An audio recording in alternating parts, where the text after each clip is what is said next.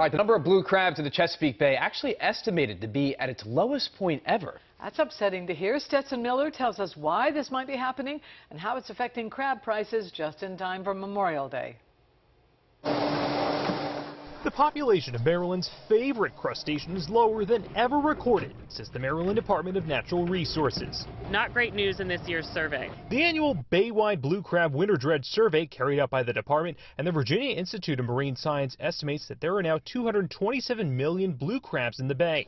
That's 55 million down from last year and the lowest in the survey's 33-year history.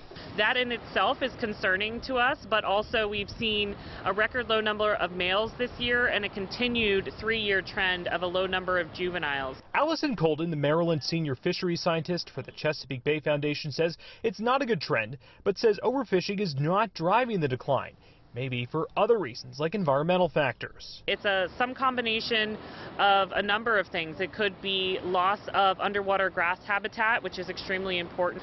Could also be poor water quality and low oxygen conditions in the summertime. Prices will likely be high for crabs now, says Thomas McGinty of Cantler's Riverside Inn in Annapolis, but not much more than last year. And he says high gas prices are now a factor driving up the cost. We're starting to see deliveries that have a fuel surcharge on them because the price of gas is so high. And he's not too worried about the survey because he's seen low estimates in years past. 2014, they had a really low test too, and then things kind of started to level out and bounce back the next year. And DNR will later provide guidance on a course of action to manage the blue crab population after they review the survey results. In Annapolis, Stetson Miller for WJZ.